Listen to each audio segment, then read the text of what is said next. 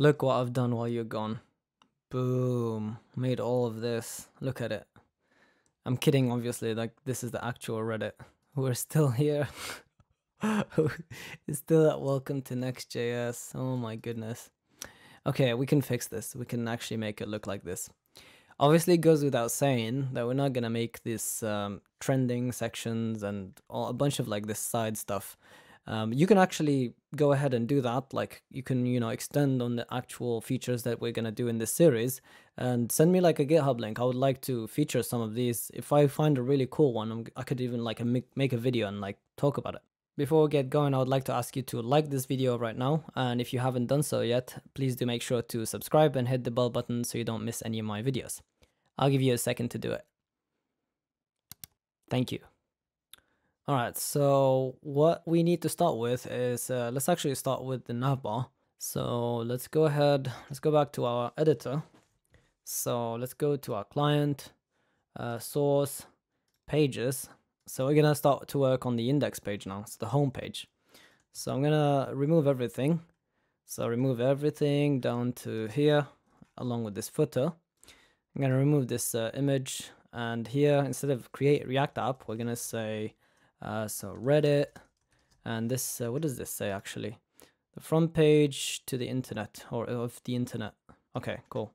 So let's say, oops, Reddit, the front page of the internet. Cool. So what do we have under? So first we're gonna have, we're gonna have it as a div, and it's gonna be fixed at the top because it is on the actual Reddit, and it needs to be take all the width and have a certain height and have these elements inside of it. So let's create that. Of course, we're gonna put it in its own component later, but for now let's just work with it here. So I have a div. So we can use the fixed class to fix it in its position, which is going to be the top, and we're going to use a class called inset -x-0. So what this does is it kind of like sets the top to 0 and then right and left to 0 as well. So it kind of stretches it to take all the width. And we're going to say top-0, so it will have a top of 0, so it's at the top all the time.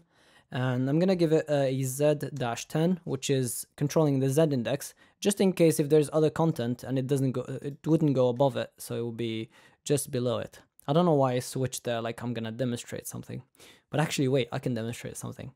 So as you scroll, there you go. So you see it's on top of the rest, so you can use z index for that, or z index if you're in America. So z-10, and so I'm gonna give it a class of flex as well, because we're going to have some stuff inside that needs to be controlled with flexbox. And I'm going to add as well items-center to center everything in the middle vertically, and do the same for horizontally. So justify center. So, and we give it a fixed height. So let's do .h-12 and do tab. And now we're going to have three things. So we're going to have the, let's call this logo, and what is this, and title, I guess. And then we're gonna have that search bar, so search, or is it it's an input, so we'll say search input.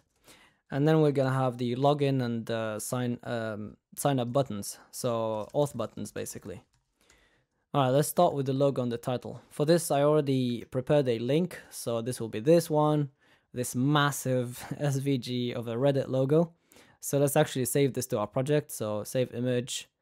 What is the project? So in the desktop, go to Reddit, client, source. I'm actually going to create a new folder here. So let's call this images and chuck our image in there. And I'm going to call it Reddit, like the normal Reddit, so it doesn't get confusing. All right, so actually to use SVGs inside of Next, we need to install a Webpack loader. So it's this at svgr/webpack. So let's actually just copy this. And let's open our, I already opened the terminal. So I'm going to open a new tab, and then actually not here. So inside the client, so cd client, and paste that in and let that install.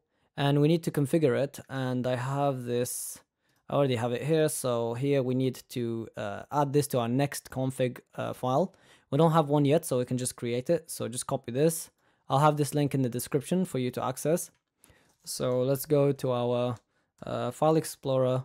So inside of our client, in the root of our client, we're going to say new file, next.config.js, and paste that in and save.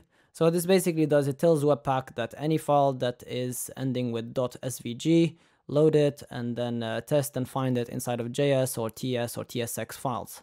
So, and then Webpack will handle loading SVGs. So cool, so now we can actually put this SVG inside of our page. So let's import it here at the top. We'll say import, we'll call it Reddit logo from, we go back one directory inside of images /reddit.svg.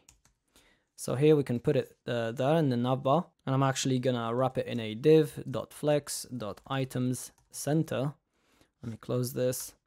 And here, actually it's gonna be a link. So let's say link href, and this will link to the home page. So if you click on it when you're on a different page, it takes you back to the home. Let's import this from next link. Okay, that's imported, but let me actually move it a bit there. Cool. So I don't know why this has a squiggly. Declare this value never read. Oh, okay, I just didn't use it. Okay, so here we need an anchor tag, and inside the anchor tag, let's put that Reddit logo. So Reddit logo, and let's give it some size. So we'll say width of 8, and the same for height. So height -8, and let's give it some margin on the right. So mr-2. And close that tag, and then next to it, so we have if we can see at on the actual Reddit, we have the Reddit logo and then Reddit next to it. So we need to have this as a link. So here we put another link. Or actually, let's wrap it with the text first. So let's do a span and give this a class name of text-2xl to make it a bit bigger, and give it some thicker font weight. So font semi-bold. And inside of here, we'll have our link and say link href to just slash, and this will say Reddit like that. All right, let's save and let's take a look at it. All right, okay, so appropriate loader. We do have the loader, so maybe I just need to restart the server. Let me close this, close the server and run it again. Even though there is a red squiggly here again, so okay, we need to create like kind of a custom type so that the TS doesn't complain about SVG types. So let's actually go to the root of our folder of our client, and let's create a new file, call it svg.d.ts, just kind of like a module declaration file. So here we'll say declare module, and then here this will be star.svg, so any file that is of an SVG extension, and here we'll say content of type any, and then here we'll say export default content. Don't worry about this too much, it's just gonna remove that squiggly. All right, cool, so that squiggly is gone, and now our server has started. So let's take a look at it. Let's refresh, or reload rather. Cool, so we get our navbar, and we get our logo, and it's in the middle. Actually, let's give our navbar a color so that it stands out. Or actually, no, I think the navbar has a background of white, but the body, it has a background that's kind of like this slight gray. So let me actually get this gray. So I'm using this extension called Colorzilla, and it's actually a color picker, that's it. So let's pick this color in the background. So that's copied, and so let's give it to our actual background. So this is the body. So let's go, we need to go inside of our document.tsx, and let's give the actual body here. So let's just do an inline style because we don't need to access this anywhere else. So let's say style equals background color, and this will be that color that we just copied. So paste that in and save. Okay, did it change? Okay, so now it changed. So now we're gonna give a BG white to our navbar. So let's go back to our index, and here, so here let's add BG-white for our index. Not the index, sorry, the navbar. All right, cool. So that looks much better, and it's exactly the same height. So let's put. So this is gonna go to the left once we add other stuff. So we're gonna add now the input, And by the way, this has this red dot here, but this actually is an SVG if you inspect it. But obviously, we're not going to go that far to make it look exactly like that. I'm fine with this. So let's add that search input. So here, tab over, I'm going to add another div with a class of flex, with a class of items center.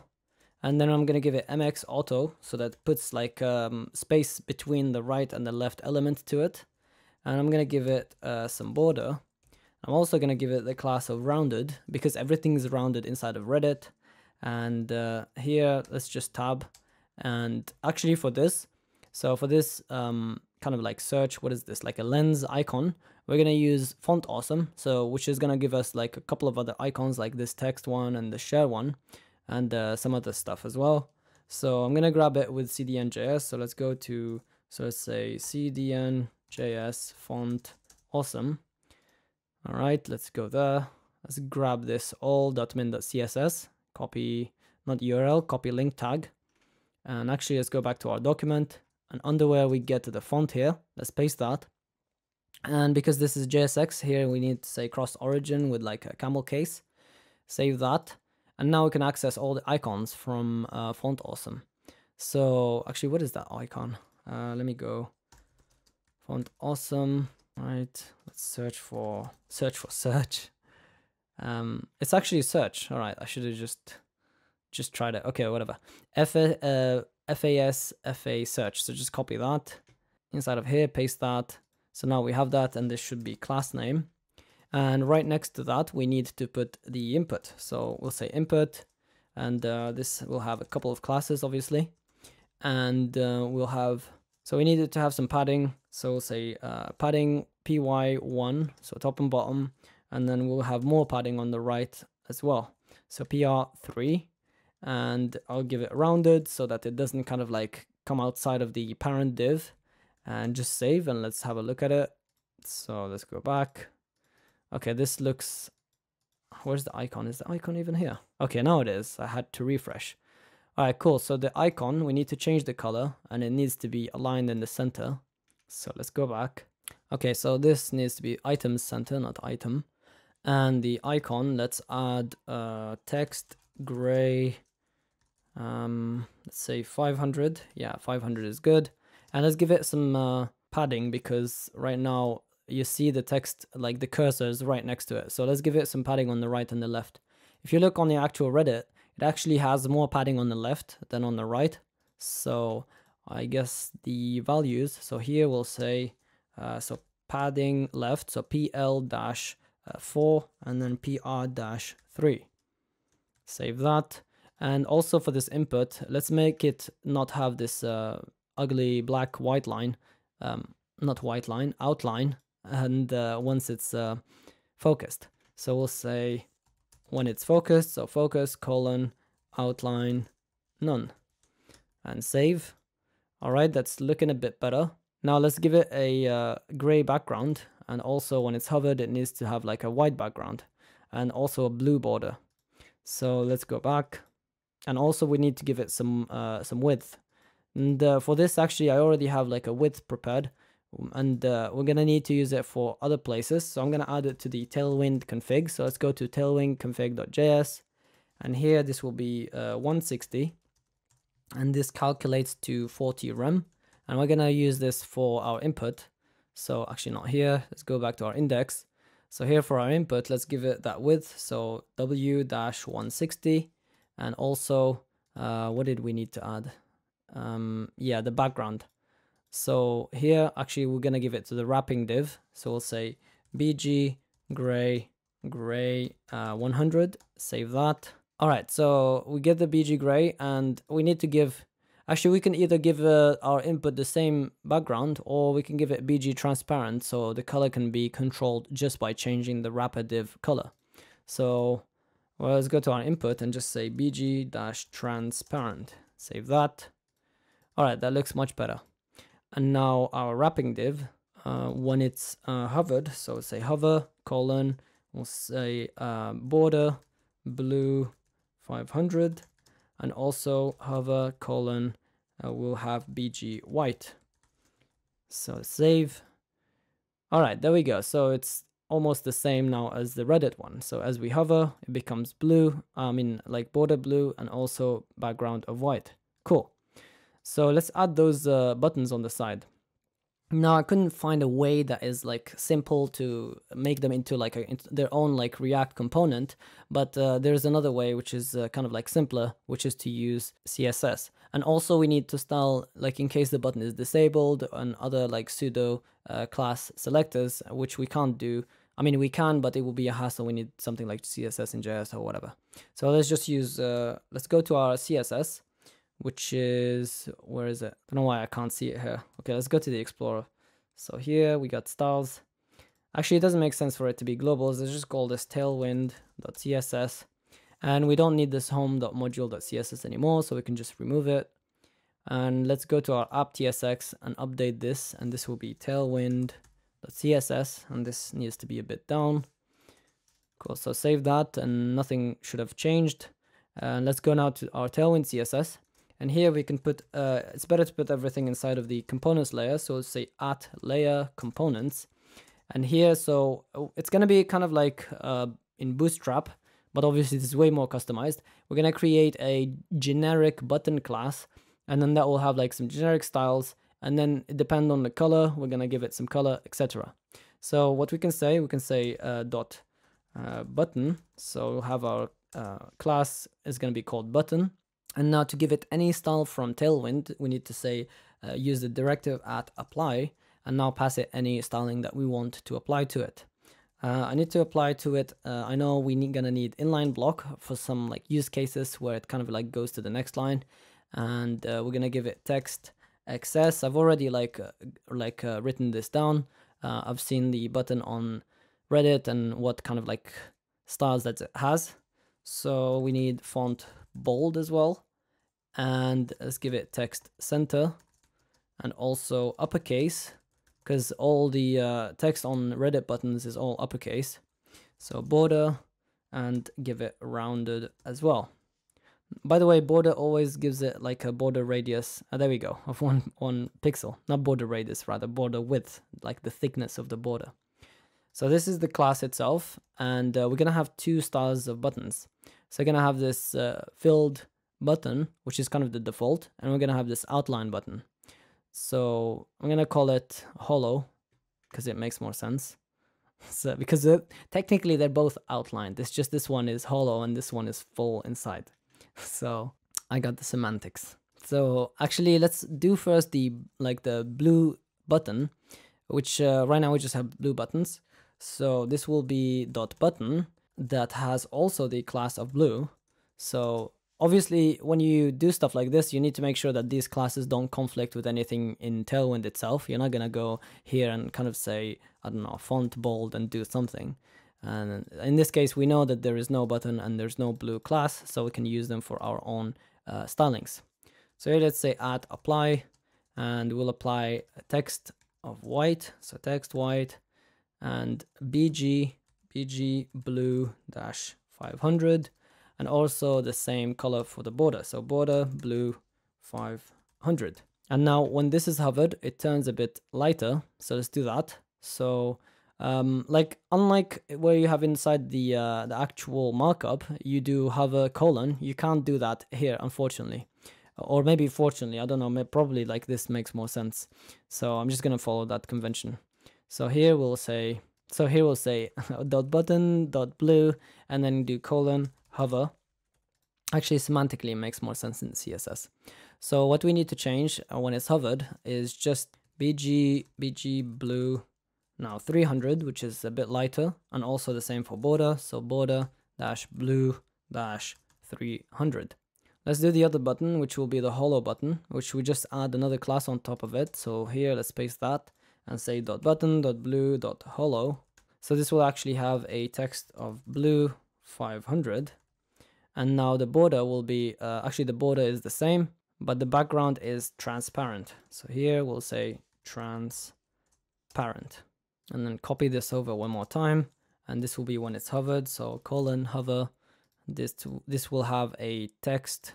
So text of blue 300 and border blue 300. Wait, actually, no, this is the same as this, so this is redundant, so we can just remove this. Cool. So save this, and now let's go back to our index.tsx. Let's add those buttons. So here, we're gonna wrap them in a div. So div.flex, and here we'll have our first. So this will be wrapped with a link because they are links essentially. And here we'll say href. So the first one will be, yeah, the login one. So href/login. And inside of there, we're going to have our anchor tag. And now we're going to use those class names. So class name, and this will be button. Actually, let's put them in an order that makes sense. So this will be the hollow button, right? So we'll say hollow blue button. Look at that. That makes sense, no? Hollow blue button. And let's close this. Close this. Just close the opening tag, and inside it will say login. Login. And then we're gonna have another one. So duplicate this, and this will be to /register. And this will actually just be a blue button, not the hollow one. And inside it will say sign up. Save, and let's have a look at it. Let's go to our website, refresh. Okay, there's a problem. And open. Okay, something is importing that that module.css. It's probably this page. Yeah. So let's just remove that. Remove this class name here because that doesn't exist anymore. Move. Cool. Save that. Let's go back. All right. So we get our buttons, but they are tiny. They have no padding or anything. So I know that these have like a width that is equivalent of width 32. So let's add that. So I'm going to click here, and then I'm going to click here with Alt, like holding Alt, and say W-32, and let's give them some padding. So actually we just give them padding on the top and bottom, so PY1,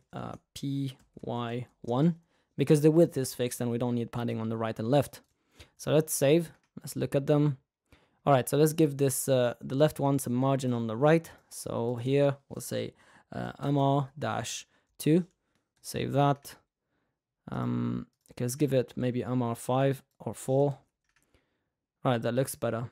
And actually, the entire navbar needs to have some padding on the right and left. So that would be, yeah, that would be this one here. So let's say px-5 or 5. Save that.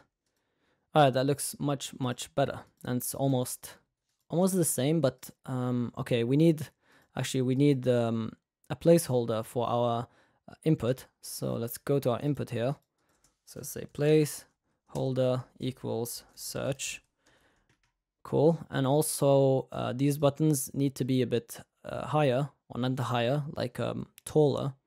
So actually we can just use line height and control it. Let's look at the documentation. Search for line height. Not here. Line height. Yeah, we need to use these leading classes. So let's try leading 4. So for our buttons, both of them, so hold Alt and hold Alt and click here and here and say leading-4. Save that. Let's look at them. Okay, maybe let's give leading 5. Leading 5. Save. All right, that looks kind of almost the same height. All right, cool. So the navbar is like almost like identical. So and if we click obviously on the buttons, okay, they take us there, but I just realized that because we changed the body color, like the background of the body, it changed as well in the login and the register pages. So we can fix that by, let's go to our login page. So here for this div where it says flex here, let's add bg-white and then do the same for the register. So here in the register here, add bg-white. And now that is fixed. And the same thing goes for the login. Cool. Let's actually extract it into its own component and then use it in the app.js or app.tsx. Actually, not here. Let's go to our index. So here, I grab all of this div up to here, cut all of it, and let's go in our components and create a new file, call it navbar.tsx. And here, let's say export, or actually const navbar of type react.flex. functional component, and this will just return. Actually, we can just do parentheses and then do that. And obviously we need link, so let's say import from next/link. We need link, and we also need the Reddit logo. So let's say import Reddit logo from, we go back one level to images/reddit.svg. Cool, so save that. And here in the index, actually, we don't need those two imports anymore, so we can remove them. And let's go to our app.tsx. So here, depending on our page, we return that component, but let's just add on top of it the navbar. So let's import it.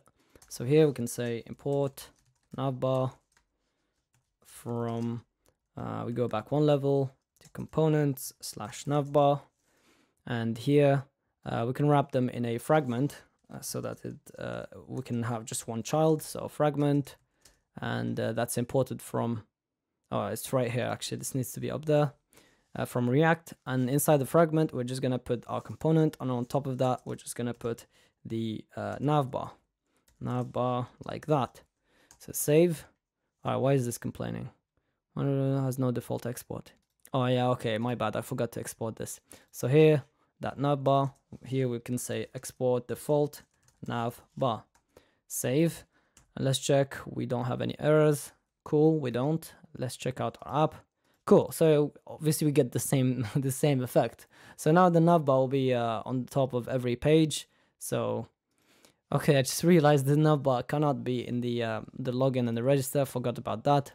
That's easy. So what we can do, we can just check if we're in the login or register pages. We don't render this. Otherwise, we do render the navbar. So let's go back to our app.tsx. So app.tsx here. We can actually use the router and get where we are from the router. So here on the top, we're gonna say import from next/router. We need to import the use router hook, and here we'll say const destructure something from use router. And does that give me suggestions? Yes. So that will be, yeah, that will be path name. So path name, and we can do some simple logic here. We'll say so const, we're gonna store it in a variable. Auth route, not router, route equals. So if path name equals /register, or path name equals /login. Or actually, this works, but if you want to extend it, it becomes a bit awkward and you add just like other or statements. So what we can do, we can say const auth routes equals an array, and this will have /register, and also /login.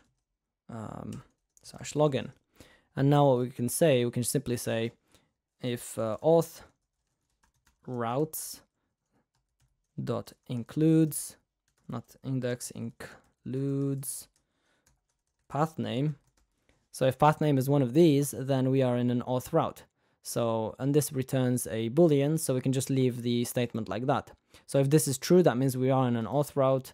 Otherwise, we're not in an auth route, and show the navbar. So here, the navbar, we can just wrap it in a expression and say auth route. So if auth route, render the navbar. Actually, no, if not auth route, render the navbar. So if we're not in the auth route, render the navbar. So, okay, let's check it out. All right, so this is the home page, we get the navbar. But if we go to /login, cool, we don't get the navbar. And the same thing goes for sign up or register. Nice. All right, so that's the navbar part. I know, like, it looks like we just did this top bit, but trust me, this, I mean, come on, this is just one component. Once you finish just this one, all of these are the same. Obviously, we're not doing images for post, but you can do that. I'll show you how to upload images, and that will give you kind of like the starting thread to do that. All right, so that's it for this video. Please do make sure to like it again and subscribe if you haven't, and I will catch you in the next one. Cheers.